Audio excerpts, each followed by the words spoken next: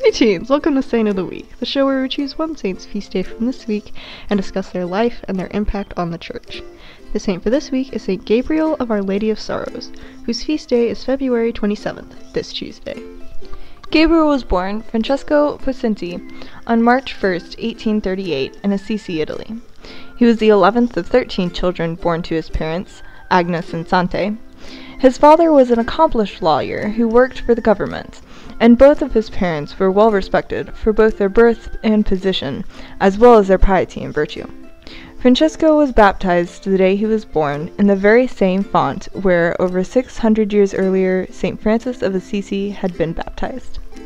Shortly after Francesco was born, his father Sante was moved to a post at Montalsa and then to Spoleto, where he was appointed legal assessor in 1841. Tragedy struck the family as, over the course of just 2 years, 2 of Francesco's sisters and his mother had died. After the loss of his wife, Sante entrusted the care of his children to a woman named Pacifica, and between the 2 of them and a priest named Philip Favi, Francesco received his primary education. Francesco was hardly a model child, prone to fits of anger and stubbornness. Even so, he had a friendly, cheerful, and kind disposition, and he was well liked by everyone.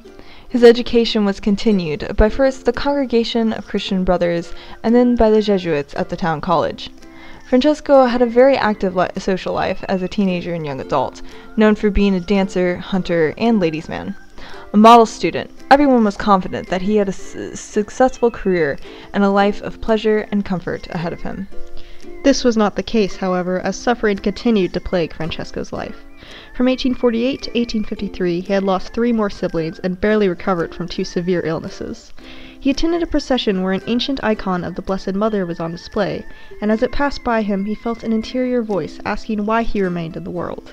This event and the death of his family members strengthened what had once been only slight attraction to the religious life, and he resolved to enter the Passionist congregation.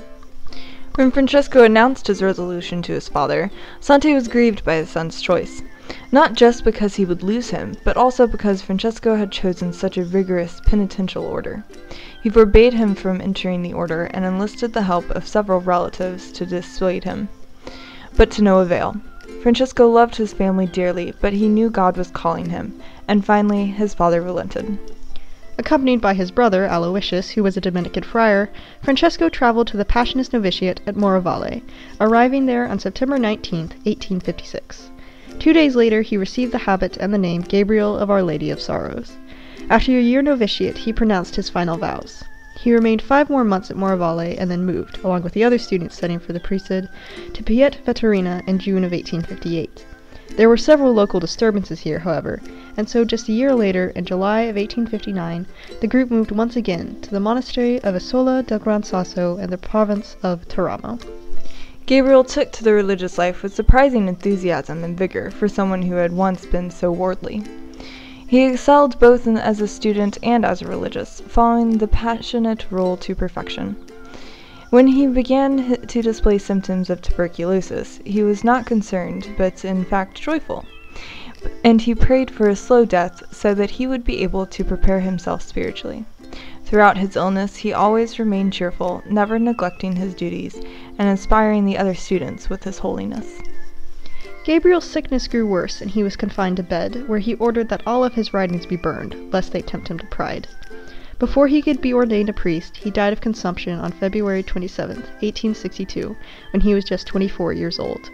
It was reported by those who were with him that, at the moment of his death, Gabriel sat up in bed, his face radiant, and reached out his arms to an unseen figure in the room.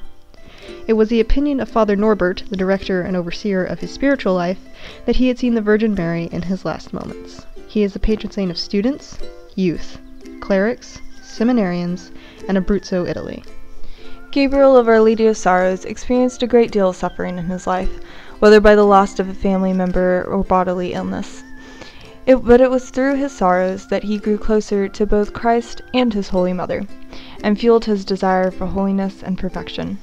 Known for being kind, cheerful, and sympathetic, Gabriel's life may have been short, but it shows that God's love can be demonstrated by anyone, no matter how young they may be. Saint Gabriel of Our Lady of Sorrows, pray for us. Our honorable mentions for this week are Saint Luigi Versiglia, Saint Isabel of France, Saint Romanus of Condat, Saint Albinus, Saint Angela of the Cross, and Saint Camilla. And of course there are thousands of other saints who undoubtedly have their feast days this week, but there are so many of them that there is no way we could list them all here. We hope you have enjoyed this episode of Saint League. Thank you for watching, and goodbye. Peace be to you.